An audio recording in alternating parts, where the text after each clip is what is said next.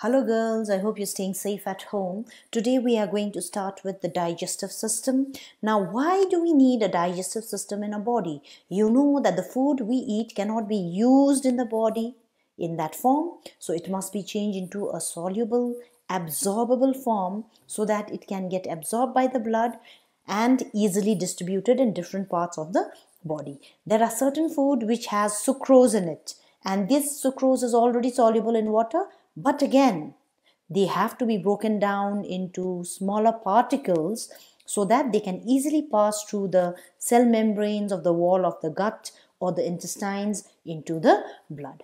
Now talking about the definition, so you can write this definition or this definition, whichever you find easy. The first definition reads, digestion is the breakdown of naturally occurring foodstuffs into diffusible form. Diffusible form means form which can easily move through the walls of the intestine into the blood and carried by the blood into each and every cell of the body. Now, digestion is any change which makes the food soluble and of such chemical nature that it can be absorbed readily or easily through the living membranes. Okay. Now, enzymes play most important role in the digestion of foods. There are hundreds of enzymes in our body, but basically their characteristic is the same. Of course, you don't have to go into detail regarding the characteristics of an enzyme, but quickly, an enzyme is a protein, so it is destroyed by heating. It acts only on one kind of substance called the substrate. It always forms the same end products. It only affects the rate of change of chemical reaction and always speeds up the reaction. So enzymes are also known as biological catalyst. Why? Because like catalyst, it can be used again and again. It will not get changed in the reaction. So, and it acts best at a particular pH. Okay, that is either the surface or wherever it is used, it should either be acidic or alkaline. It acts best within a narrow range of temperature, that is our body temperature between 35 degrees Celsius and 40 degrees Celsius, which is also known as the optimum temperature. Now moving on to the digestive system. Now you all know what digestive system is. So the digestive system consists of an alimentary canal through which the food passes and gets digested inside, and the digestive glands which helps in the process of digestion. Now the alimentary canal is a muscular tube which starts with the mouth and ends at the anus. It is about 9 meters long and it is highly coiled in certain areas, especially in the small intestine. Its different regions, okay, I'll show you the diagram, are different both in structure as well as in function. Now, in addition to the digestive glands located in the lining of various regions of the digestive tube, you will see two very large digestive glands, the liver and pancreas. So if you are to name a digestive gland, you will name either liver or pancreas or both. Maybe in fill in the blanks in your section 1. Okay, so you will see the digestive gland, that is the liver, and the pancreas also associated with it, and 3 salivary glands are found in the oral cavity, that is the mouth. Okay, now first we come to the mouth. The mouth, also known as the oral cavity, is the space where the food is chewed and mixed with saliva. Remember, in the mouth you put in the food and you chew it, and when you are chewing it, you are mixing it with saliva. Okay, and of course you know in the front you have the upper and the lower lips. Okay, and the lips, what does it do? It helps in the closing of mouth. Okay, and it also helps in sucking as well as sipping of liquids. You sip from a glass or a mug, okay, and you suck through a straw. It also, of course, helps in speaking and perceiving certain sensations like touch and heat. Okay, if something is hot, you feel it with your lips. Now, inside the mouth, you have a muscular tongue, okay, which helps in manipulating the food while chewing and mixing it with saliva. What does the tongue do? It helps in chewing. That is, it swirls the food matter that is inside your mouth, and it mixes it with saliva. It also pushes the food down and helps in swallowing. Taste buds are there in your tongue, tasting, okay, and cleaning of food particles from the teeth after eating. Sometimes you use your tongue to remove food particles that is stuck in your teeth, isn't it? And of course it also helps in speaking. Now next we move on to the teeth, okay, that is dentition. The teeth have a very special role, you know that. The main role of the teeth is to cut and break the food into smaller particles or smaller bits. The small size bits have a relatively larger surface area for the enzymes to act on for better digestion. That means supposing you have a food particle this big, okay, so now the enzymes will act around the portion all around here, all around, okay. But again, if it is broken down, the same particle is broken down into smaller pieces, so the enzymes will have to act on the surface, so as on each and every part of entire surface, isn't it? So it provides a larger surface area for the enzymes to act on it. That is why it is very important that the food be broken down into smaller pieces. That is why you have to chew your food properly so that there is better digestion, okay.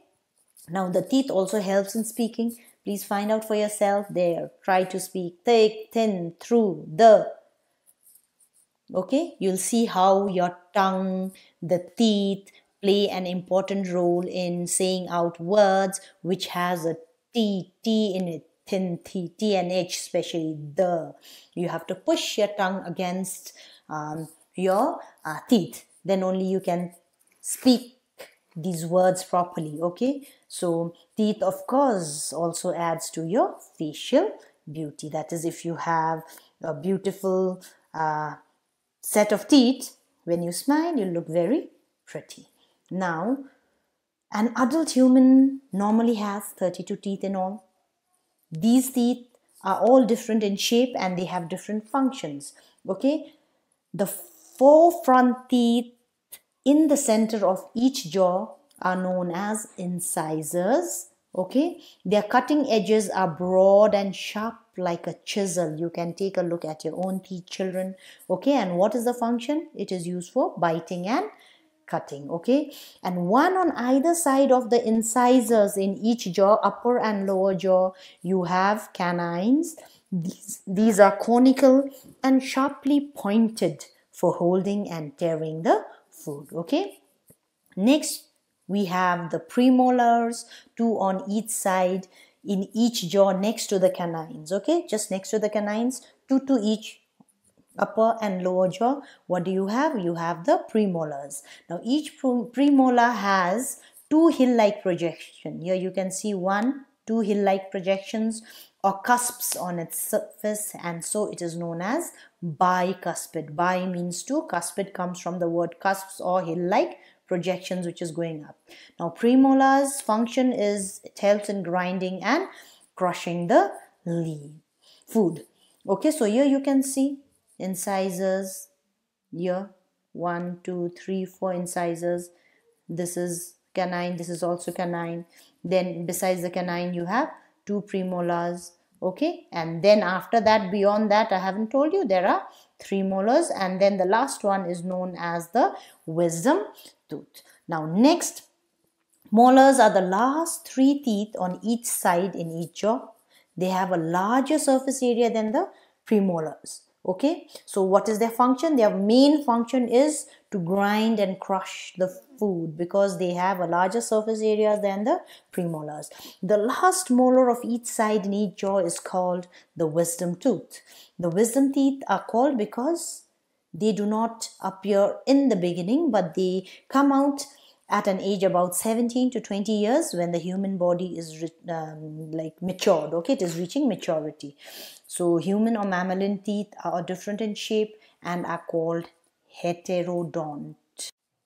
Hetero means different, don't means teeth. That means I just talked about 4 different types of teeth. They are not the same. Okay, now heterodont, different types of teeth present in the mouth. And there is another type of teeth that is found in some animals like lizards and frogs. They have the same type of teeth, so it is known as homodont. Homo, you know, means similar. Okay, now you know that mammalian teeth appear in 2 sets during life.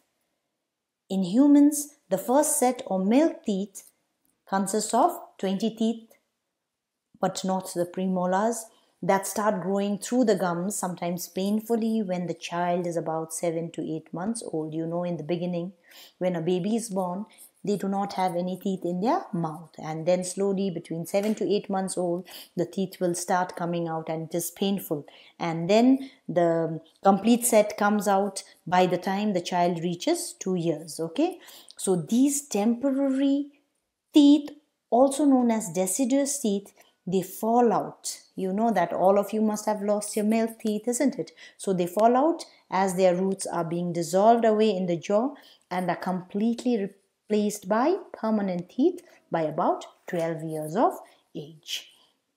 Now, the number of permanent teeth of mammals is usually indicated in a formula, okay, where the number of incisors, canines, premolars, and molars, okay, so incisors I, canines C, premolars PM, and molars M, is given in the same order for 1/2 of each jaw. Okay, so it is known as the dental formula. So the human dental formula is human child up to 2 years, 2, 1, 0, 2. That means 2 incisors, 1 canine, no premolars, 0, and 2 molars. That is a total of 20 milk teeth. This is upper jaw, this is lower jaw, and 1/2. The other half is still there. So human adolescent up to 17 to 20 years, when the wisdom tooth or the wisdom teeth has not come out. Okay, so 2 incisors, 1 canine, 2 premolars, and 2 molars. Okay, so total 28. And human adult, when the human has 32 teeth in all, it will be 2, 1, 2, 3, upper and lower, it is the same. So next, children, we are going to talk about the structure of a tooth. If you look at all different types of teeth, you will see that the general structure is the same. Each tooth consists of a crown, that is the part which is above the gum, and you have the root which is embedded inside the gum or the jaw of the jawbone. The root consists of a single process. Here you can see one single root, okay, or fang, and this you will see in incisors and canines, or of 2 processes or fangs. There you can see how many processes are there. There are 2 processes or fangs. You will see this in premolars and lower molars, and you will also see 3 fangs or 3 roots as in the case of upper molars. Okay, now the neck, this portion, the slight constriction between the crown and the root, is known as the neck. Okay, now when you look at the structure of a tooth, you will see that it is made up of enamel. It is also known as ivory, which is the hardest substance in the body. It is hardest. Remember, if you are asked in your one-word answers, name the hardest substance in the body, what will your answer be? Your answer will be enamel. Okay, and below the enamel you will see the main bulk of the tooth is made up of dentine. Okay, it is harder than the bone, but not as hard as the enamel, because I already told you that enamel is the hardest substance in the body. And in between the dentine, okay, it is arranged like this. There are canals, empty spaces in between the dentine, this empty space. Okay, in this empty canals, what will you see? You will see strands of cytoplasm of the cells in the pulp cavity. So this portion inside is the pulp cavity. Inside the pulp cavity, you'll find the pulp and the cytoplasm, of this pulp you will see inside the canals of the dentine. Now next you will see another thing here is the cement. Okay, it is another bone-like structure which covers and fixes the root in position. So like the name says, cement, it helps in fixing the root in position. And finally we come to the pulp. I already told you it is a soft connective tissue and you find it in the central empty space which is known as the pulp cavity. What do you find in the pulp? You find blood capillaries, lymph vessels and nerve fibers which are continuous, okay, below with those of the body. Here, this is the opening. So from here it is continuous, blood vessels, okay, it is connected to the body at the base of the root, okay. So this is the structure, similar structure. You have enamel, dentine, pulp cavity and periodontal membrane, and this is the diagram of a tooth with two fangs. Next we move on to the salivary glands. Okay, now saliva, which is always keeps our mouth moist, is secreted by three pairs of salivary glands. The first is known as parotid glands. You'll find this just in front of and below each ear. If you touch just in front and below each ear, you can feel the parotid glands. Okay, the first pair of salivary glands which produces saliva and pours it into the mouth. Next one is submandibular gland, lying close to the inner side of the lower jaw on each side. So you find submandibular glands on the inner side of the lower jaw, one on each side, and next is sublingual glands below the tongue. Open your mouth, just below the tongue you'll find the sublingual gland. So these are the names of the three pairs of salivary glands which produce saliva, and there are ducts from each gland which transport the secreted saliva into the mouth. Now small quantities of saliva keep on secreting all the time. So while eating, the salivary flow is considerably increased because the saliva must mix with the food that we are chewing in our mouth, and it must be made moist so that it can easily be swallowed inside. And sometimes, if you have noticed, even the sight of food or smell of food or just the thought of tasty food can cause an increased flow of saliva, resulting in the watering of the mouth. Children, if you think of especially the taura and all that, what will happen? Your mouth will start watering, especially these sour things when we think, isn't it? So every day we produce about 1000 to 1500 milliliters, that is 1 liter to 1.5 liter. It is enough to fill 5 to 7 empty bottles of any soft drink. So where does all this saliva go? Maximum it goes inside your stomach. Now remember children, saliva is very slightly acidic, pH 6.8. 7 is neither acidic nor basic, so it is 6.8. So about 99% of the saliva is water, and then you have salts, mucus, and the most important thing you have to remember is it has an enzyme which is known as salivary amylase or thiolate. Children, the names of these enzymes are very, very important. Now moving on to the functions of saliva. First is it moistens and lubricates the inner lining of the oral cavity and the surface of the tongue to facilitate speaking and swallowing. Imagine your mouth is dry, you do not have any saliva. Won't your tongue stick to the walls of your mouth, to the palate, to the walls of your cheek, and you won't be able to speak? It moistens and lubricates food, which again helps in swallowing. It also acts as a solvent, dissolving food particles to stimulate taste buds of the tongue. Okay, your tongue has taste buds, so it acts as a solvent. The food particles must be dissolved so that it reaches the taste buds, which is situated in different parts of your tongue. Okay, it also helps food particles to stick together. When food particles stick together to form a ball, it is known as a bolus, so that they can be swallowed in a mass. That is, all together, you swallow it all together as a ball, which is known as a bolus.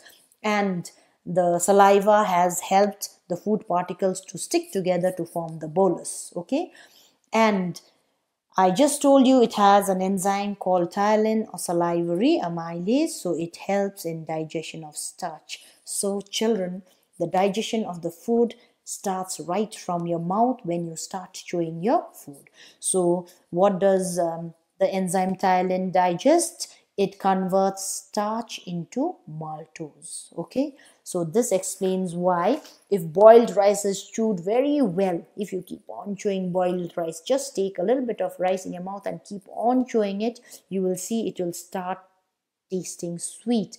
Why? Because it is turning into a sugar, that is maltose. So starch in the mouth, with the help of which enzyme? Ptyalin salivary amylase. Where do you find it? You find it in the saliva. And starch changes into maltose, which is a disaccharide. That is sugar with two molecules. Okay. And next function of saliva is it cleans the mouth and it also destroys the germs to prevent tooth decay. And sometimes when you have less water in the saliva, you will feel dryness in the mouth and you will start feeling thirsty. So what will you do? You will go and drink water to replenish the body water. So saliva helps in water balance in the. So this is all for today, children.